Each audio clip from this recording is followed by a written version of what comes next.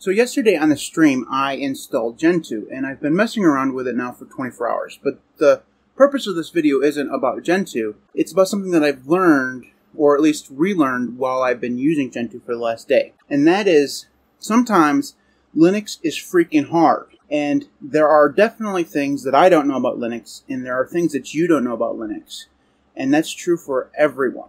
But the thing that I've learned today is that sometimes you just have to push through. You have to push through the problems and the pain of whatever it is that's causing you a problem and learn something new. And that will be the most rewarding experience that you'll ever have on Linux.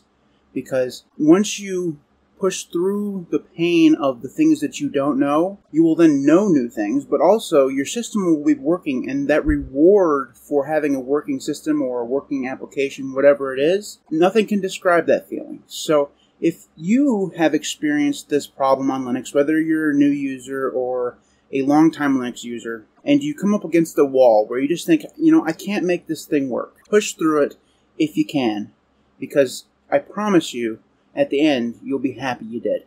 So thank you for watching. I'll see you tomorrow.